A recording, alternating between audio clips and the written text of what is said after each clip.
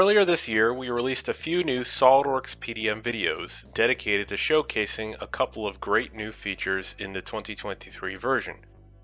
Today, we'll take a look at a few updates that are a bit smaller but can still have a big impact on improving your day-to-day experience with SOLIDWORKS PDM 2023.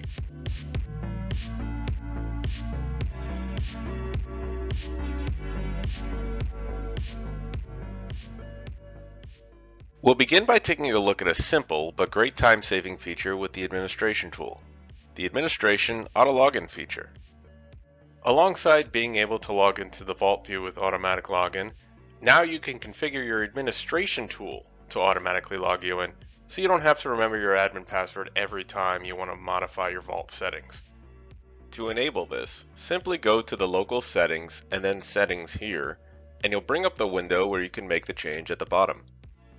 Click the drop-down to select the Vault you would like to automatically log into.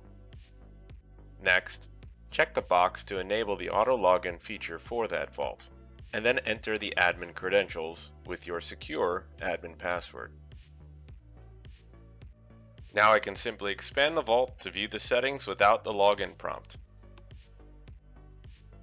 Next, let's talk about another change to the administration tool, which is aimed at making things look a little bit cleaner. The Archive Workflow States feature. Your workflow may end up needing to evolve over time as your internal process changes. As a result, you may need to make edits to your workflow which end up leaving states that you no longer need, but potentially can't delete because your files have been through them before.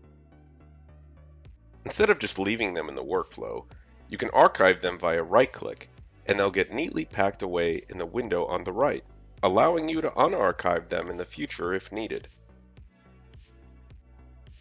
Next, let's talk about setting up a feature to better monitor Vault usage, the Logging File Retrieval Operations feature. Depending on your security concerns, it might be preferable to see exactly who is looking at files that are in your Vault. With PDM 2023, you can enable a feature which logs all GET operations in your Vault. To do this, right-click on the Vault in the Administration tool and select Properties. From here, click the Get checkbox in the Logging Operations section. Once that is done, it should start logging. To view the log, simply right-click on the Vault again and select Show the Get Log. Note that for my setup, I had the logging enabled previously to show you what things look like after you've had logging enabled for a while. Finally, we'll take a look at one last feature which allows you to easily see how long a file has been in a particular state, the days and state variable. This is something that can be ultimately viewable in either the normal file list column set or search result column sets. In this example, we'll set it for the file list column set so our users can easily see the values as they are browsing through the Vault structure.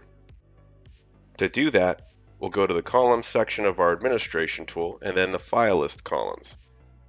I'll edit my existing set, which I've named Explorer. I'll add a new column and click the drop-down to change the variable to days in state. Note the presence of the comparator symbols, which indicates that this is a system variable, not a data card variable.